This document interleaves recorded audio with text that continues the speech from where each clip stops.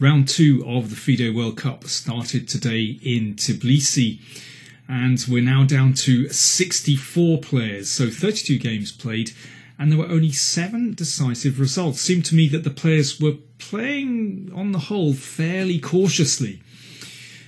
Nevertheless, 7 decisive results, and well, Magnus Carlsen won a really nice game, but I've decided to go with another one. I'm looking at the game between Vladimir Kramnik and Anton Demchenko. So Demchenko is Russian, he's rated 2650, so no pushover. But let's see what Kramnik did with him today. So knight f3, calm start from Vlad, and double fianchetto. So black is playing a kind of King's Indian, and there we are. We've basically got a King's Indian on the board, and it's a fianchetto variation, but Kramnik has fianchettoed both bishops. Now, he has done this kind of thing before. He won a really nice game at the Olympiad against Vocaturo in the last round, I seem to recall. Beautiful game. So he has some form with this particular system, but in a sense it's a kind of anti-theory variation that Kramnik is playing. I mean, in the past he's been an absolute King's Indian killer, but it's interesting to see the way he plays against it now. He's playing very positionally. So here, well, a normal move would be c4, of course. But Kramnik went with a4, so that's a testing little move.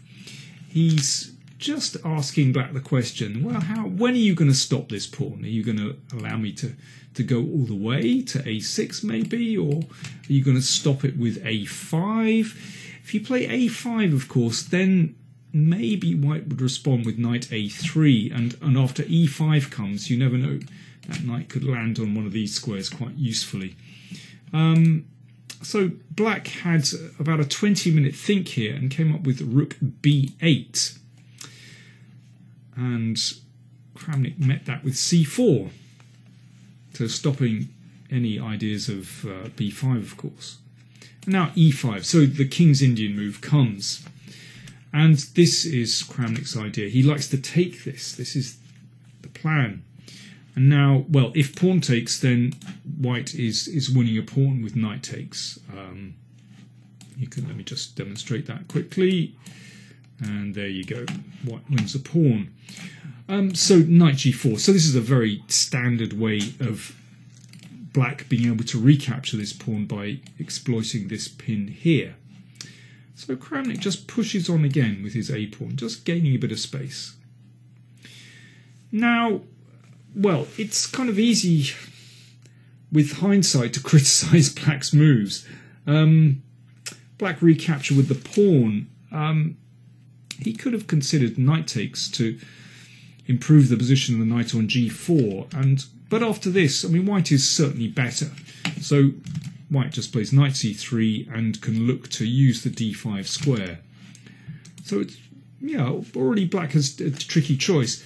He took back with the pawn, and the problem with this is that Kramnik then played h3, pushing the knight back, and then e4, just making that knight look a little bit silly at the side of the board. So Kramnik hasn't got the usual space advantage with a pawn on d5. Nevertheless, he has gained some beautiful space on the queen side, and certainly this potential hole that black can use on d4. Well, black can't use it, that's the thing. It's very difficult to get a knight in there, and white has it very well covered. So this is already a pleasant space advantage for white.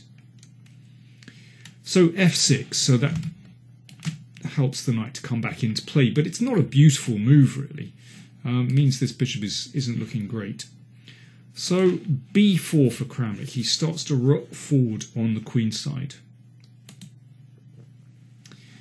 And knight c3, so black is unravelling, but you can see black is very cramped here. I mean, black could trade and maybe bring a knight in, but, well, there are lots of ways for white to play. I mean, this is possible to bring the bishop round to put some pressure on the pawn here. But anyway, black went for bishop e6, developing. Queen e2 defends the pawn, and queen c8. So black is just very cramped in this position. Queen c8, that attacks the pawn, so king h2. And the knight comes back.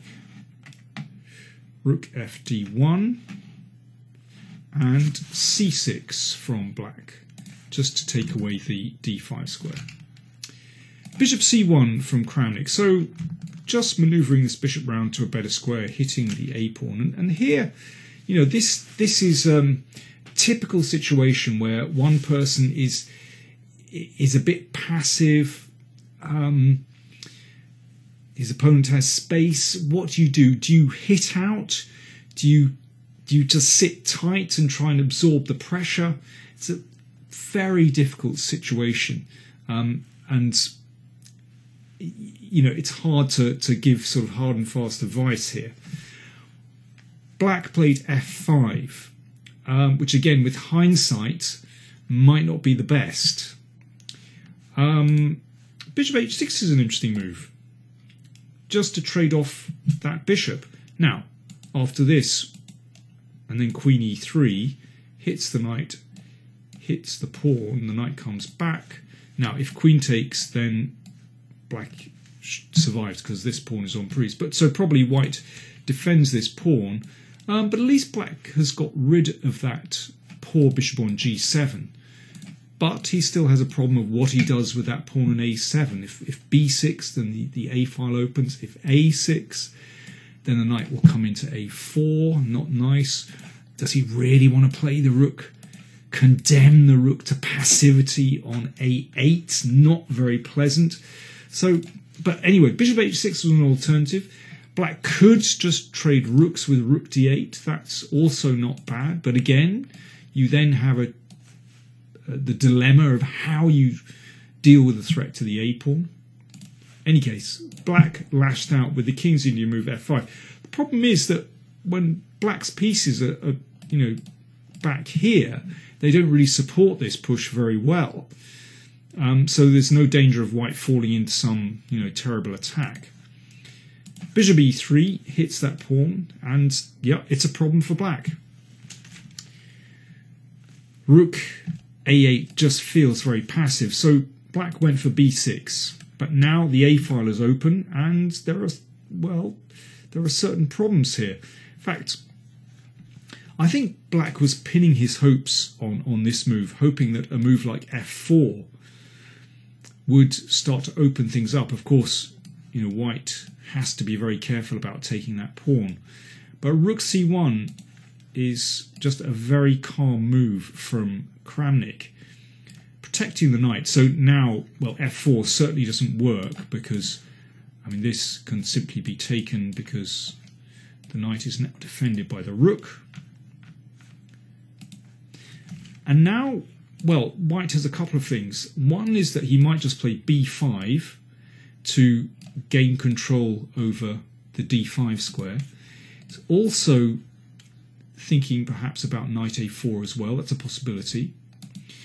And this is suddenly a very difficult position for black to play because, you know, he's starting to open things on the king side, but the queen side is now opening. And with white's space advantage and beautifully placed pieces, this is not easy for black at all. He played queen c7, but that allowed knight d5. And the knight is hitting the pawn on b6, very unpleasant, so that had to be taken. But this is a real positional gain for Kramnik now. He hasn't won material, but he has won the two bishops, and the position is opening beautifully. So he exchanged on f5. And although this bishop at the moment isn't doing too much, but just bear in mind there are lots of light squares here which are potentially available for that bishop. But, well, anyway, queen b5. And the position has opened up beautifully for the rooks. The rooks stand absolutely fantastically in the centre of the board. This pawn is weak. So black continued to lash out with f4. If e4, then you can see that black really misses that light squared bishop because his structure is just falling apart here. Actually, there's a nice tactic. So, you know, black could career on with f4, but watch what happens here. Knight f5. The queen comes, and now this can be taken. And now it looks as though black might be back in it, but bishop e4 is a crunching move. If that's taken, then a rook can come to the g file and white crashes in. So black played f4, but this doesn't have any effect at all on white's king position. This got taken, and then rook d7 powers in, and the bishop just dropped back, and actually white's king is absolutely safe here. I mean, this is such a wonderful cluster of pawns and pieces around the king, and that black pawn just blocks out black's own pieces. It's a very difficult position now for black. Now, he gave up a pawn. I mean, I think that b pawn was going anyway, and went for some activity, but actually Kramnik is in complete control here. And now queen e4 is really nice centralization. So the rook is attacked. Black played queen g6, but Kramnik didn't want the queen exchange. I mean, there are lots of good moves here. White is just a pawn up. You could trade queens and push the b pawn, but for queen d5, Kramnik realizes that, in fact, black's king is going to be in desperate trouble, particularly with this rook is just completely offside. White, I mean, this is a picture of centralization. Beautiful pieces. So many good moves for white in this position. Pushing the pawn is certainly not a bad idea. But instead, Kramnik found a really elegant solution. He didn't even bother with the queen side. He just went for a kingside attack. h4 is a beautiful move. Takes away the g5 square from a knight, potentially, and just allows the bishop to enter the attack. That light squared bishop, I told you, is playing a starring role in the game. Hitting the knight. The knight retreats to f8. The rook steps aside, but now, of course, this pin is deadly. So knight g5 threatened, so therefore h6. And now this bishop just slides into the attack. It's coming to h5. There we go. Threat, bishop takes knight. So knight g6, and now that got taken. Normally we wouldn't want to give up that bishop so easily, but this is a winning position now.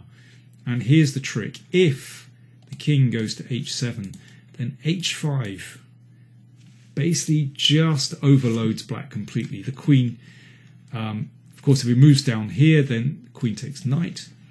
And if queen f6, I believe queen e4 is mate in 2. So yeah, basically h5 just completely overloads black's position. I love the way everything fits together perfectly here. So after the check, bishop f8, knight e5, and again black is just completely overloaded here. So nice pin here. The queen is attacked. If queen h5, then there's a nice tactic. Rook takes bishop. And knight d7 check. Thank you very much. Queen is gone. And otherwise, well, Kramnik's opponent played rook takes bishop. Now, if queen takes, then black struggles on. But instead, white wins immediately with another tactic. Rook takes bishop. And if, well, he resigned here. If king takes rook, then knight takes queen. Check. Wins the whole lot. Well, just a brilliant performance from Kramnik. So elegant, actually. And we've seen him play like this before so many times, using this beautiful space advantage. But also it's an incredibly complex game. You know, all the pieces are on the board for a long time, but Kramnik, you know, just has it under control, has the tactics under control, but strategically, you know, just completely outplayed his opponent. So there we go. The big man's on form.